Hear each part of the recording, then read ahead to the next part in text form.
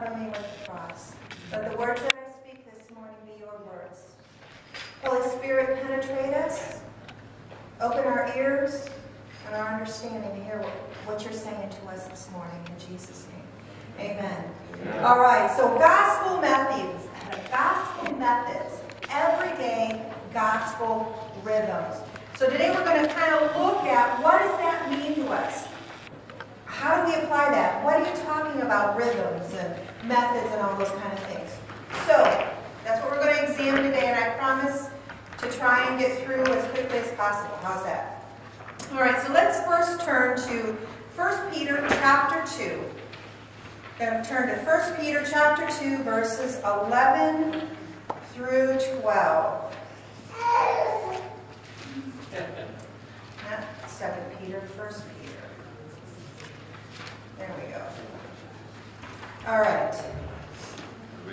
Everybody there? 1 Peter chapter 2. Looks like this in my Bible. All right. If you have one that breaks it into sections, as some of our translations do, mine says, living godly lives in a pagan society. Okay, so we all found 1 Peter chapter 2. We're going to be looking at 11 through 12. And it says this, Dear friends, I urge you as foreigners and exiles to abstain from sinful desires which wage war against your soul.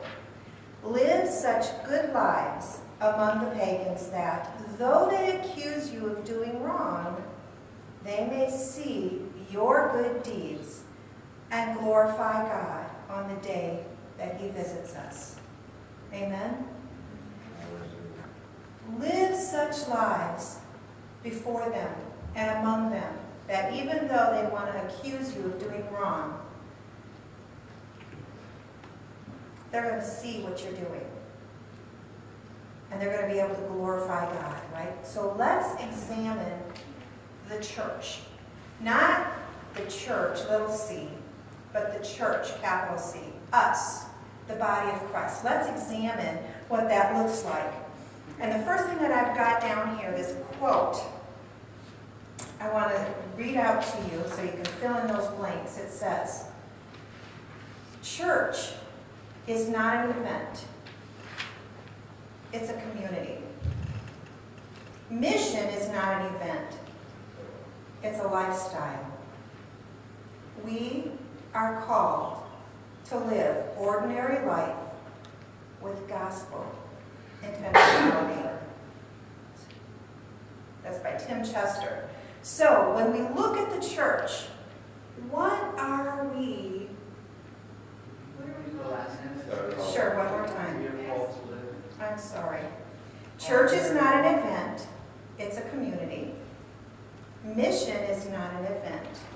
It's a lifestyle. We are called to live ordinary life with gospel intentionality.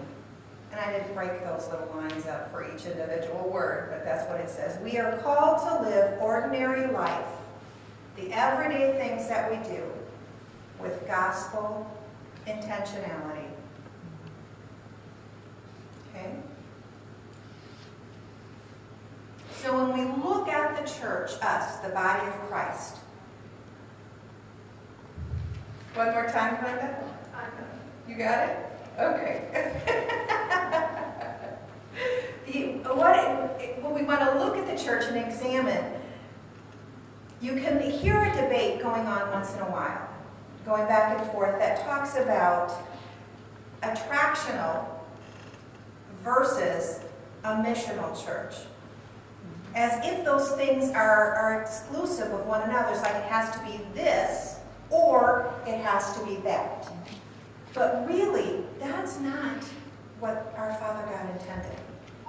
All right? It isn't about whether we are against or for attraction, but the issue really is about where the emphasis lies, the source and the means of salvation. So what are we attracting people with? What are we attracting people with, and what are we attracting people for? Would be a question that you could ask yourself, that we as the church should ask ourselves. And that next question that would follow would be, who or what are we attracting people with, and what are we attracting people to? Is the gospel attraction we are displaying for people, the world, because our verse in 1 Peter tells us that they may see your good deeds and glorify God. So if the attraction that we are displaying for the people, the world around us, what is it about? Is it about an event? Or is it about gospel people, us? What are we displaying? You know, think about church life and church events that you've seen.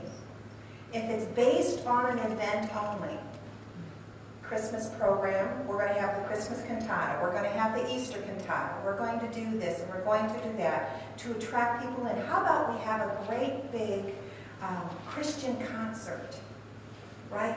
Huge bands, lots of lights, and all those kind of things. Why are we attracting people? Are we attracting them to church for the event?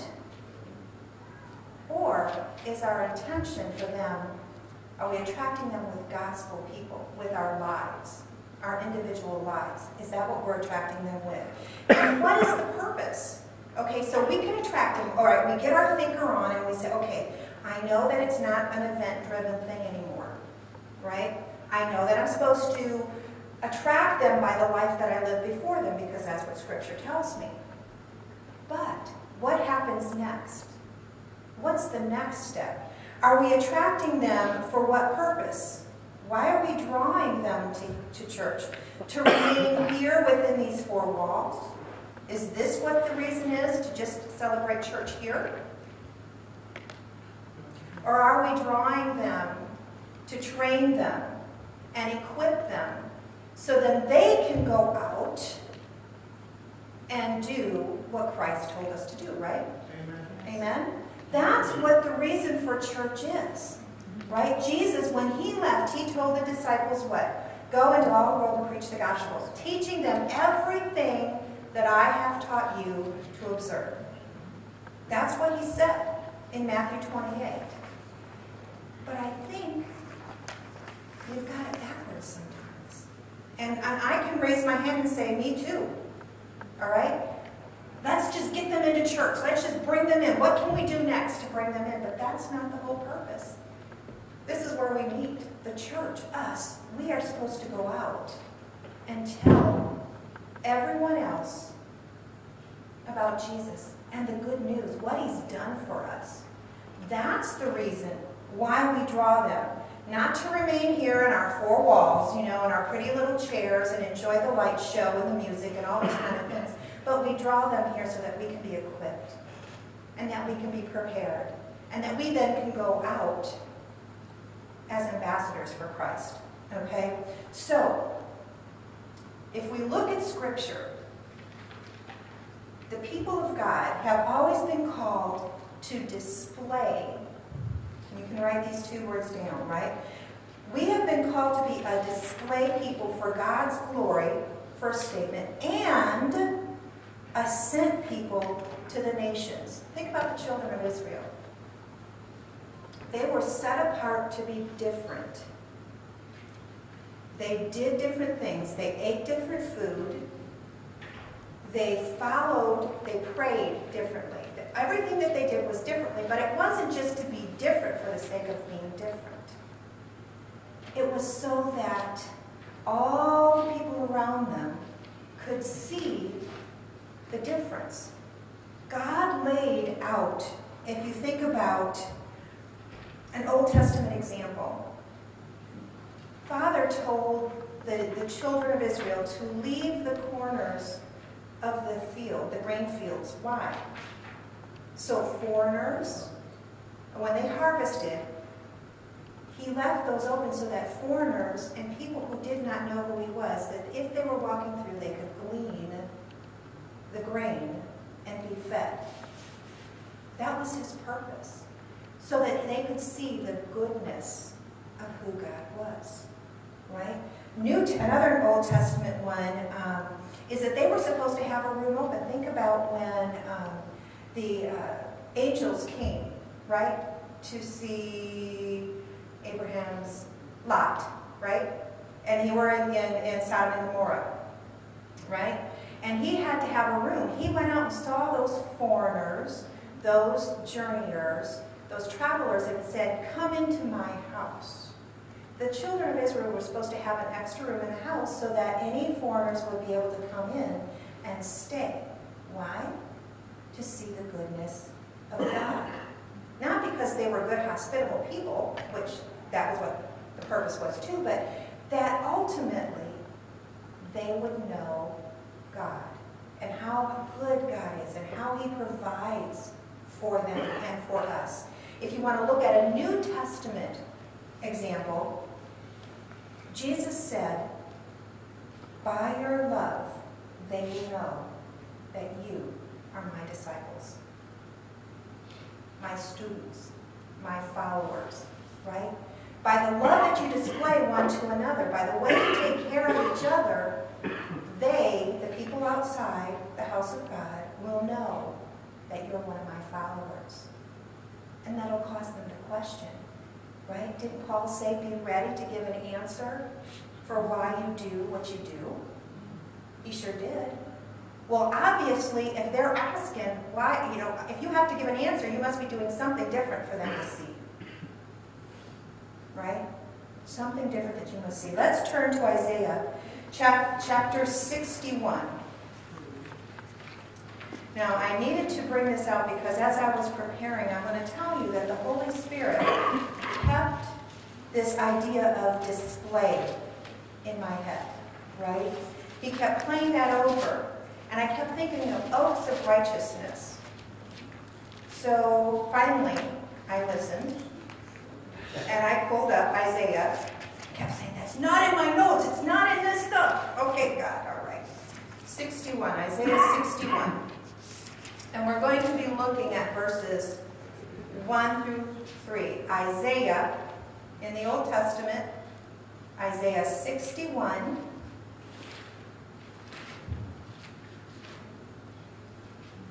Isaiah 61, 1 through 3.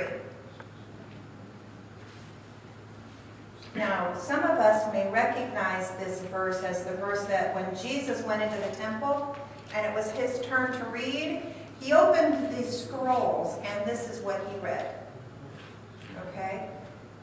But there's more significance. So Isaiah chapter 61. Has everybody found it?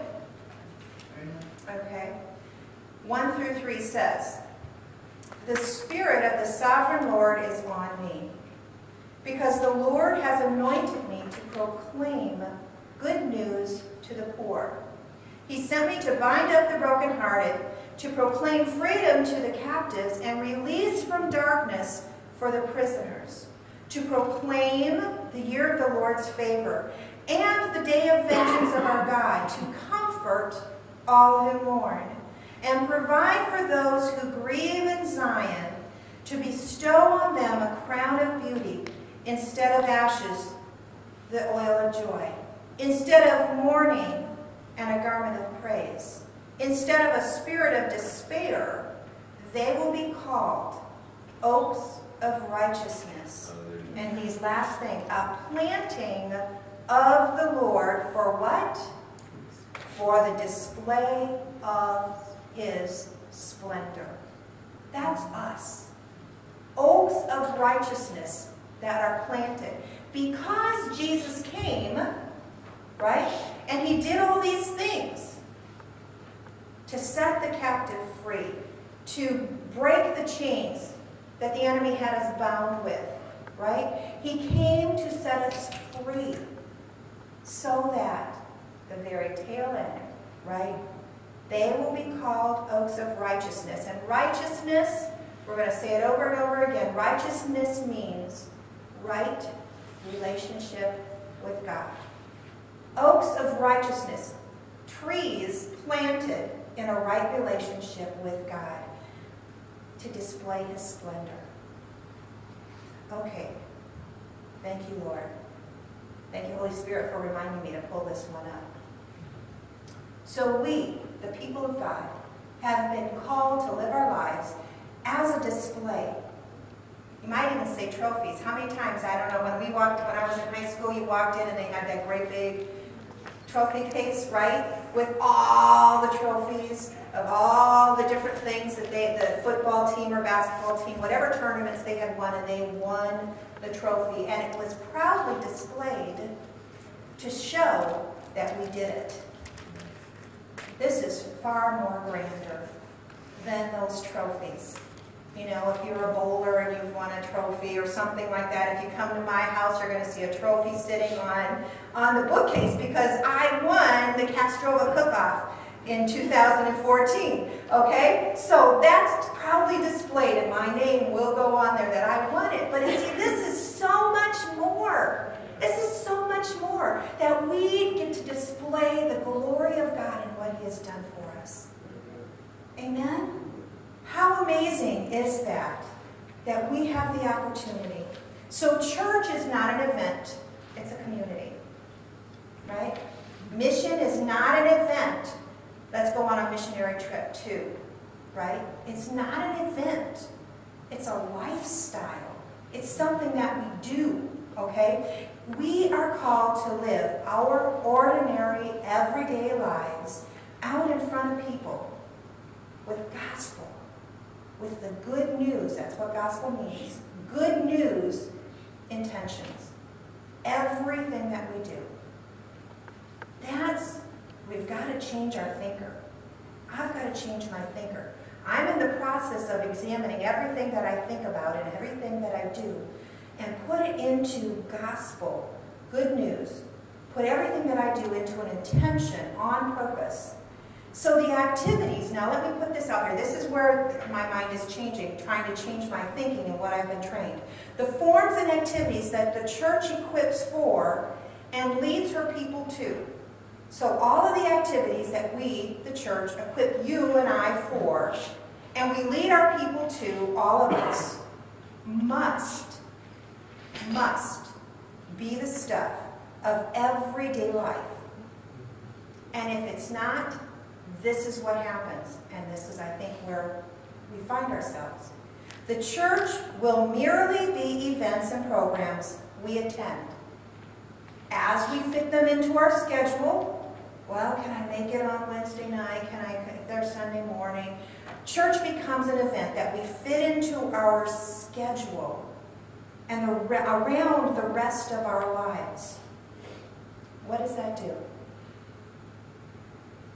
Think about it. Church is only Sunday morning, 2 hours, that's it. The rest of my life I'm going to do, right? Sunday I live like a saint, and the rest of the week I live like a sinner.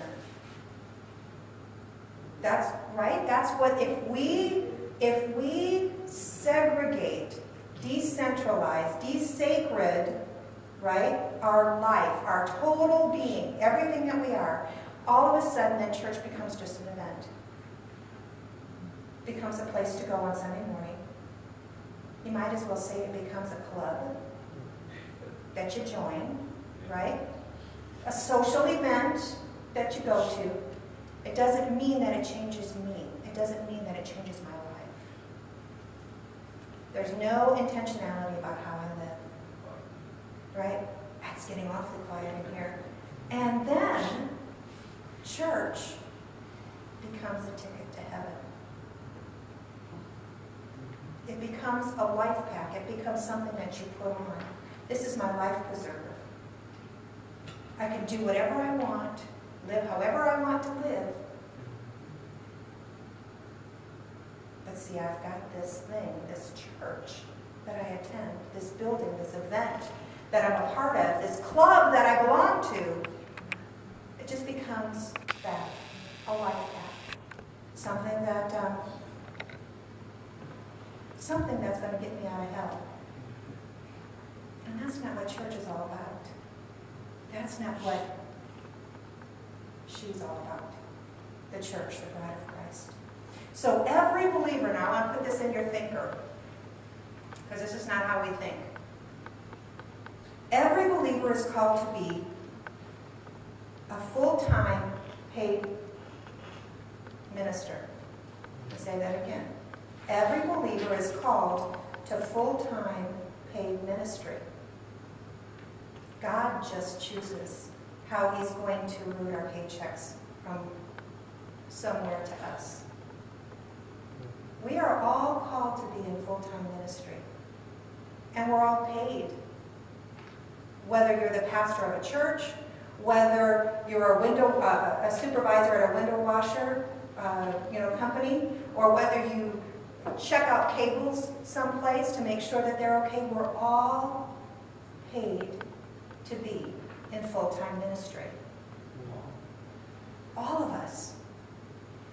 That changes how you look at things. Now it's not just the pastor and his wife who are responsible for winning the sheep and bringing them back to God. That's not just our responsibility. And if you look at things naturally, sheep beget sheep. The shepherd doesn't beget sheep. We are all sheep of the great shepherd. We're supposed to beget other sheep. Our life is meant to be lived out in front of the pagans so that they may see what we do and how we act and glorify God by what he does for us. That's what we're supposed to do. So, we're at our notes. The normative life, the normal life, every day. The title of this is talking about everyday gospel rhythms. So what does that mean? What is an everyday rhythm? That word tripped me up. I had to think about that. What is the rhythm of life? You hear about that in the world, and that's like what? How you eat, when you sleep, when you play, all those kind of things. But how does that apply to our life? So, the normative life. Let's look at 1 Corinthians chapter 10, 23 through 33. And Lavish, can you read that one for us? Okay, and then Richard, if you don't mind reading, could you catch Colossians chapter 3? And we're just going to actually specifically focus on a couple verses in that. We're not going to, but I want us to read that whole entirety, okay? So 1 Corinthians chapter 10. Have we made it? Almost.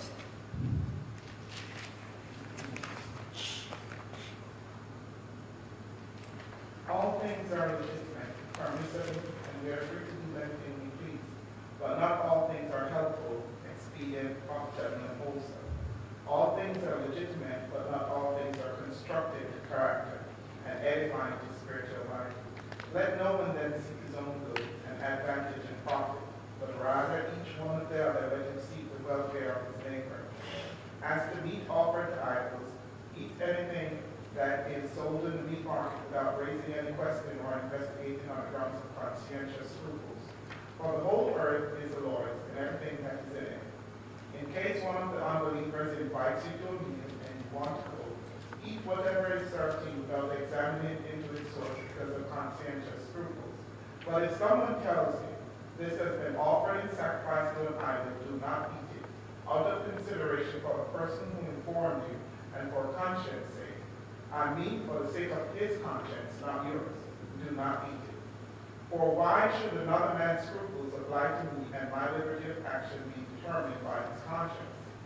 If I partake of my food with thankfulness, why am I accused that spoke evil because of that for which I give thanks?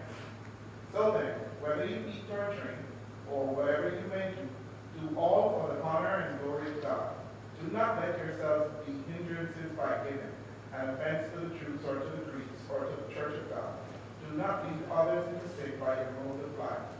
Just as I myself strive to please, to accommodate myself to the opinions, desires, and interests of others, adapting myself to all men in everything I do, not aiming at or considering my own profit and advantage, but that of the many in order that they may be saved. Amen. Read verse 31 one more time for me. So then, whether you eat or drink, or whatever you may do, do all for the honor and glory of God. Do it all all for the honor and glory of God. Richard? Colossians 3. If then you have been raised with Christ, seek the things that are above, where Christ is seated at the right hand of God. Set your minds on things that are above, not on things that are on earth. For you have died, and your life is hid with Christ in God. When Christ, who is your life, appears, then you also will appear with him in glory. Put to death, therefore, what is earthly in you: sexual immorality, impurity, passions, evil desires, and covetousness, with idolatry. On account of these, the wrath of God is coming. In these you too once walked when you were living in them. But now you must put them all away: anger, wrath, malice, slander, obscene talk from your mouth. Do not lie to one another, seeing that you have put off the old self in its practices, and have put on the new self, which is being renewed in knowledge after the image of its creator. Here there is not Greek nor Jew, circumcised or uncircumcised, barbarian or Skypian. slave, free, but Christ is all in all. Put on then as God's chosen ones, holy and beloved, compassionate hearts, kindness, humility, meekness, and patience, bearing with one another, and if one has complained against another, forgive each other, as the Lord has forgiven you. So you also must forgive. And above all these, put on love, which binds everything together in perfect harmony. And let the peace of Christ rule in your hearts, to which indeed you were called in one body, and be thankful. Let the word of Christ dwell in you richly, teaching and admonishing one another in all wisdom, singing psalms and hymns and spiritual songs with thankfulness in your hearts to God. And whatever you do, in word or deed, do everything in the name of the Lord Jesus, giving thanks to God the Father through him. And whatever you do, whether in word or deed, do it all in the name of the Lord Jesus, giving thanks to God the Father through him. So what did we see in those two passages? Those were all things that could be visibly seen by other people, right? Our actions, our actions. So if you look at what we've said before, I'm going to bring this back up here. So in our gospel life, we want to talk about the fact that who God is. Who is he? What has he done, right? What he did. What did he do for us?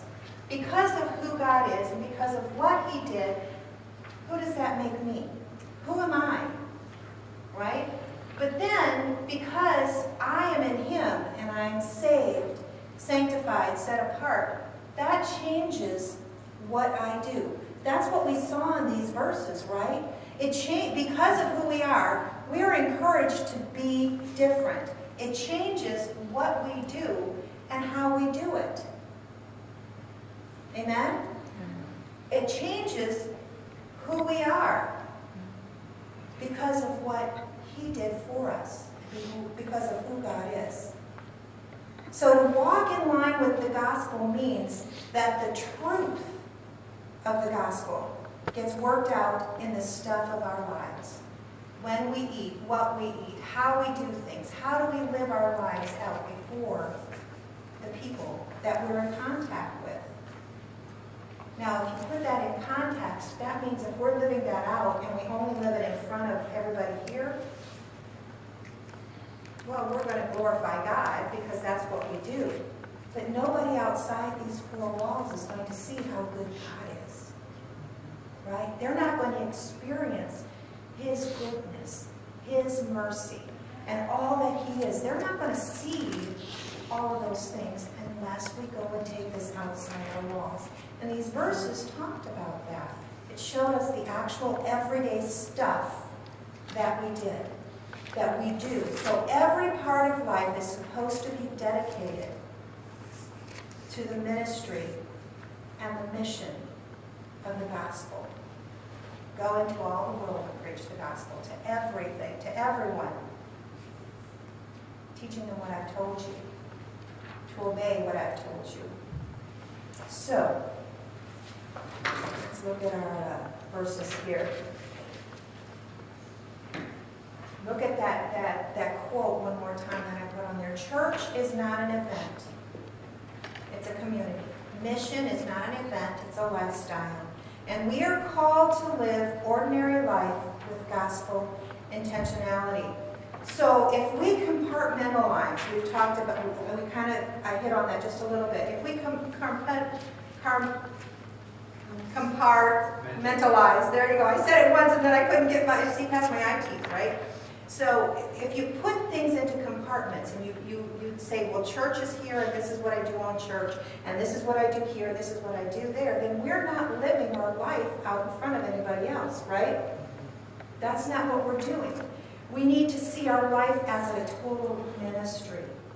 And that's the part that we have to change in our thinker. Because we've been taught that church is the thing that we're supposed to do. You have to be in church on Sunday, which is a good thing, but why are we going to church? Right? To be equipped. It's changing the purpose behind everything that we're doing. So we need to see our life as ministry and mission. That's what our life is about. The Lord sent us out. In 1 Peter, we read it, right? That the pagans may see your life and the deeds, the good deeds that you're doing, and glorify God. That's the whole purpose of it. So, there are some transferable patterns, and that's where I understood what it meant for a rhythm. There are patterns or rhythms that are shown in God's Word and that are in our everyday lives.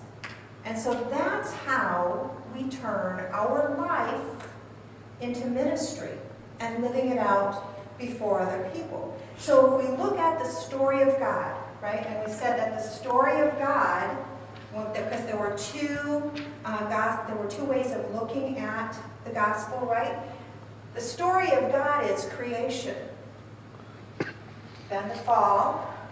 What did he do about that? Then he brought redemption and restoration. So everything throughout the entire Word of God talks about creation, us, what's going on in life, the fall that happens, how he redeems us, each situation even, okay, because it's not just the redemption of the cross, but redeems us in our everyday mess-ups, you know, and what we do and how we do things. So how he redeems us and the restoration.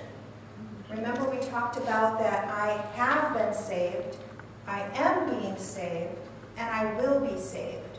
There's a constant thing that goes on with that. So when we look at the story of God, every culture, every people, in every part of the world has a rhythm of life. Okay? Through each of these rhythms, we have the opportunity to walk by faith. This is where we're going to bring a couple more scriptures in. So we have the opportunity to walk by faith. So walking in line with the truth of the gospel, or we can choose to walk in fear and prideful rebellion to God, or walking in unbelief. So if you look at Galatians chapter 2, verse 14, and that's just a couple books over from where we're at right now. Right, you just got to go back to Galatians chapter 2 and verse 14. The story here is Paul goes to see Peter, or Cephas, right? Or Cephas came to Antioch and opposed him to his face because he stood condemned Then verse 12. For before certain men came from James, he used to eat with the Gentiles. But when Peter arrived to come see them, he was afraid of those who belonged to the circumcision group. Okay? So he lived his life one way with the Gentiles, and then because somebody else came that had a different belief, he became afraid. He didn't live out the truth of the gospel. Whatever I do, whatever I write, is all unto the glory of God, right? So let's go down to verse 14. When I saw that they were not acting in line with the truth of the gospel, I said to Cephas, in front of them all, you are a Jew, yet you live like a Gentile, and not like a Jew. How is it, then, that you force Gentiles to follow Jewish customs? Because he wasn't living his life the way that he knew, with gospel intentionality, right? He knew that it didn't matter what I ate as long as I gave thanks to God. But because somebody came along, Cephas, who was a Jew, came along, all of a sudden, he became afraid. James did. And started living more like a Jew instead. But then Paul, who was in his presence all the time and knew how he really lived and what he really ate and how he acted in the gospel context, called him out on it. We need to think about how we're living our lives in line with the truth of the gospel. Are we living our lives the way the gospel says, or are we living it out afraid? Afraid and in unbelief. It's important. Take a look at your life as total ministry, right? And live your life in line with the gospel. What the Lord is teaching you, what the Holy Spirit is leading you to and guiding you into. Live your life in tune, in truth, to what the gospel is telling you, the good news that you know. So, what is the truth of the gospel? We're going to look at Romans chapter 1. Glenda, do you mind reading Romans chapter 1, verse 17? And Jason, would you read Galatians chapter 3, verse 11? And Rainey, would you read Galatians chapter 2, verse 20?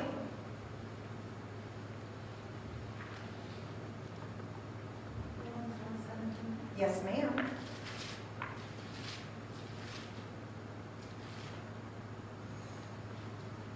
For the righteousness of God is revealed in us, coming out of faith for greater faith, just as it has been written, and the righteous will live by faith. Okay. And Jason?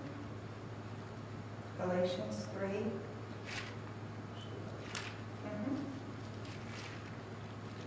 Clearly, no one who relies on the law is justified before God, because the righteous will live by faith. The law is based on faith. On the contrary, it says, the person who does these things will live by them. Christ redeemed us from the curse of the law by becoming a curse for us. For it is written, "Cursed is everyone who is hung on a pole." He redeemed us in order that the blessing given to Abraham might come to the Gentiles through Christ Jesus, so that by faith we might receive the promise of the Spirit. Okay. By faith, righteousness. And then Rainey, Galatians 2:20. I have been crucified with Christ, and I no longer live, but Christ lives in me. The life I now live in the body, I live by faith in the Son of God, who loved me and gave himself for me. Okay.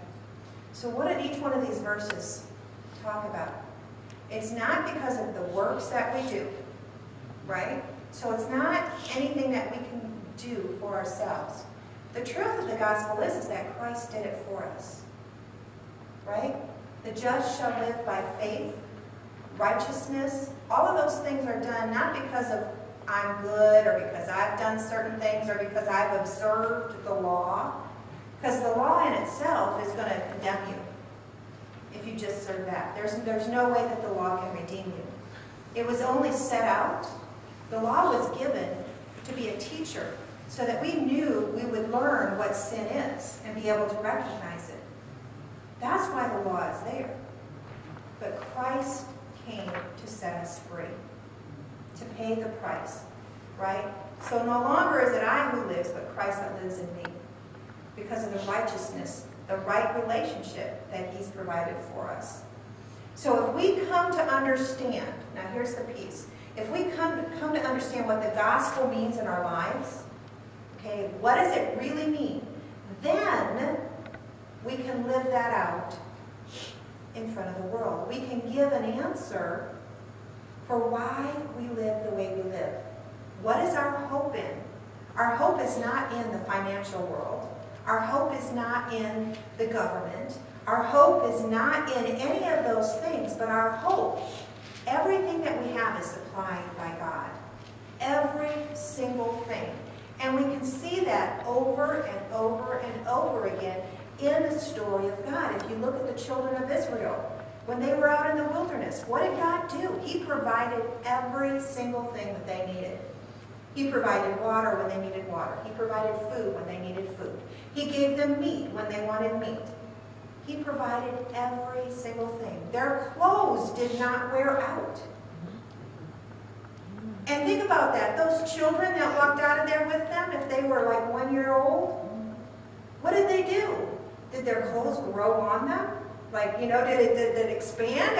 How did they do that? Nothing wore out. They had everything that they needed. When God said, when Moses asked him, well, who should I say that sent me? I am. I am everything that you need. There's nothing else. I am everything that you need. Okay? So we need to live our lives by faith in God, in the Son of God, who loved us and gave up his life for us in every part of life. Live by faith. Okay. It's 11:37. Pastor says 10 minutes. Okay, so we will. Yep, we go. So let's just start with the story. And you can look at some of these verses throughout the week. So the story formed. So what does that mean to have a story formed? We know and submit our lives to the story of God, while also becoming familiar with each other's stories. This is part of the rhythm, the everyday rhythms that we have. All of us, and I was thinking about this. I'm probably not going to be able to see yellow. Oh, yes, all of us have a story, right? Our lives are lived out based on who we are, what makes us up, our family, our culture, perhaps our schooling, but we're not by ourselves, because see, we live our lives inside of our families. If you were to look at the Castrova family, Bob and Tina and our kids live within inside the Castrova family, which is even bigger. It's even bigger than that. See, us here in Madison, the Castrova family lives in Madison. So our story is affected by the community that we live in. How we might live, perhaps. The things that we do. But then, not only does that happen, it can be about the community, it can be about our job, it can be about where we go to school, right? Then we live our lives within the state of Wisconsin. Our story continues to be formed. But all in all, where does all of that fit? God's story. We live our lives out within God's story. If you think about an apple, right? What do you see when you get your apple? Do you see just the apple? The apple's not all of it itself, just a piece of fruit. If you were to take a slice out of it, you would see the core. And inside that core is what? Seeds. But do you see just a seed? What's in that? There's a tree. And on that tree that tree might become an orchard. Right? All sorts of things. So an apple is just not an apple. There's a tree, there's an orchard, there's all sorts of things going in that fruit. The same with our lives. Our life is just not of its own. Our lives is more than just that. We're a part of a bigger picture, a bigger story. God's plan and purpose to go out into the world and live the gospel out. So,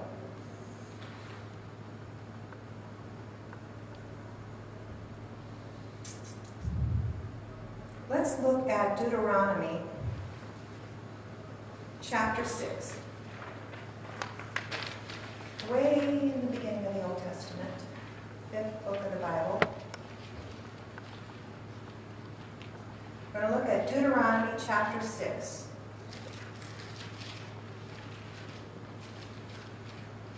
Verses 6 through 9.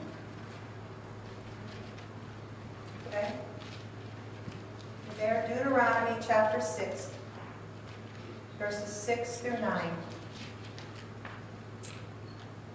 Actually, I'm going to start in verse 4. But, hear, O Israel, the Lord our God, the Lord is one. Love the Lord your God with all your heart, with all your soul, and with all your strength. Verse 6. These commandments I give you today are to be on your hearts. Impress them on your children. Talk about them when you sit at home and when you walk along the road, when you lie down and when you get up. Tie them as symbols on your hands and bind them on your foreheads. Write them on the door frames of your houses and on your gates. So everything that the Lord God did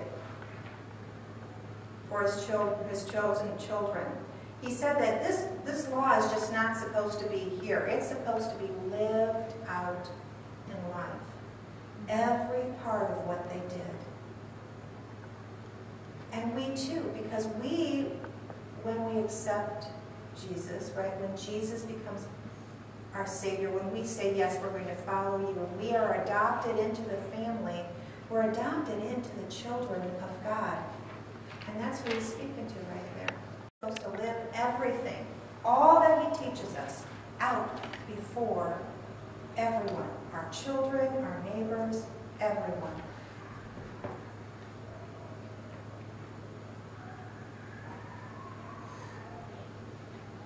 My story and our stories. So when we're living out our life in front of our family, our community, there is a neat little example that I've got here. Part of our story is that when we're listening to what's being said in our story, we need to measure that up against God's word, against his gospel. How am I living my life? Am I living my life according to the truth of the gospel? Or am I living my life according to the world? What the world says, what the world tells me to do. And the same when we're in our communities and we're talking to one another, how are they living? Am I picking up on something? Here's an example. Hot off the press in the Castrova living room. I got to do it to him and he got to do it to me. So there was things that were going on in his life that he was experiencing that was not, he was anxious, right? He was kind of upset and a little frustrated. And the same for me, there was something that went on and I was feeling really sad. There was no joy in my life. And so what you do is if you have the Holy Spirit, when the Spirit is in your life, what are the gifts of the Spirit? Love, joy, peace, patience, long-suffering, all those kind of things, right? But we weren't experiencing that. The things in our life was like those apples, right? Or fruit in our life, right? But it wasn't necessarily the fruit of the Spirit. It was it wasn't associated with. And so Bob said to me, you know, like, is it anger or fear?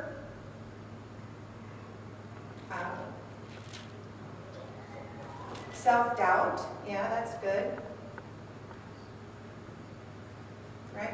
So we went down there, and so you have to ask yourself these questions. Right? My life is not reflecting the gospel at this point. Why am I angry? What are you believing is happening? Why am I doubting? Why is there fear in my life?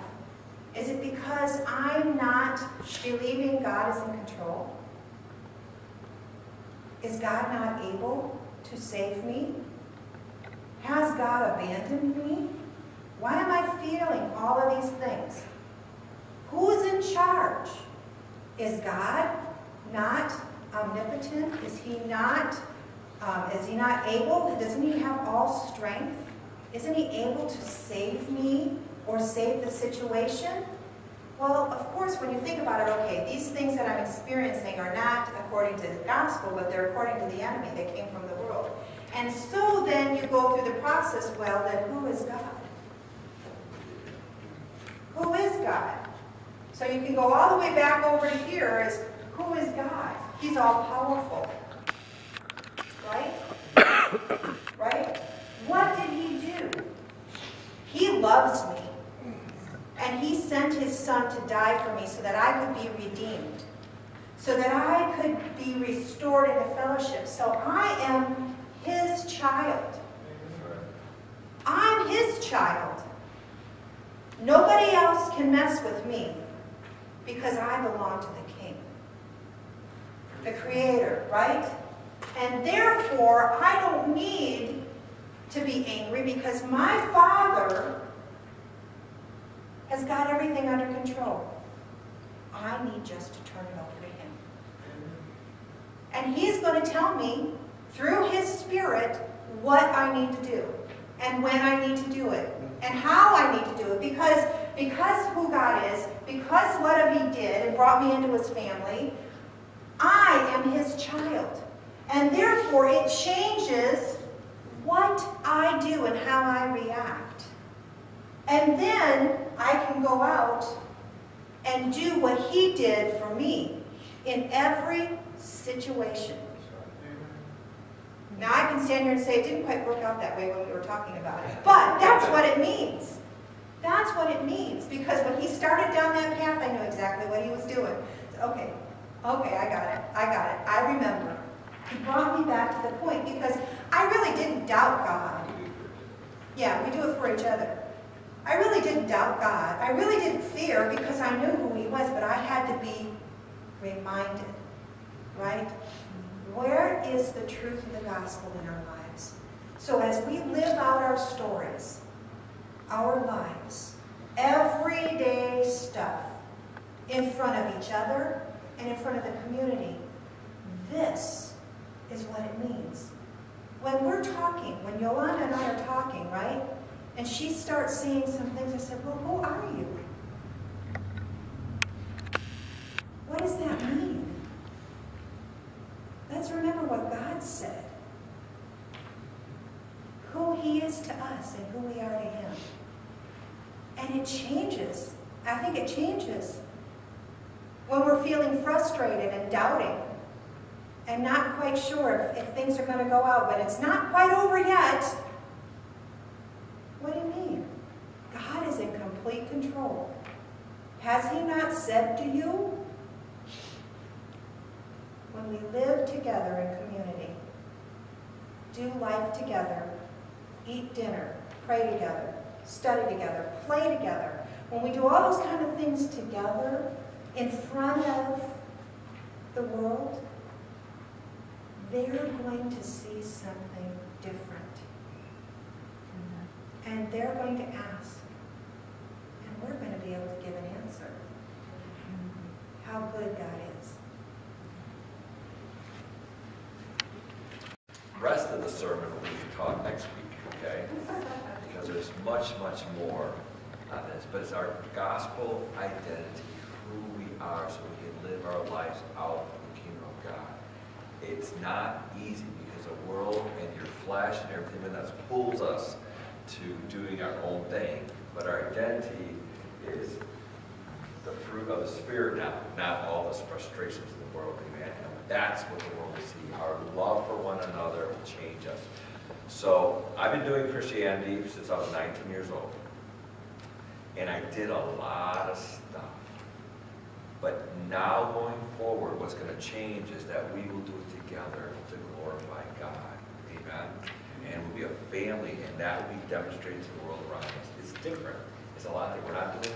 We're not trying to build a church here and get a lot of numbers and all that kind of stuff. But that's part of what will happen.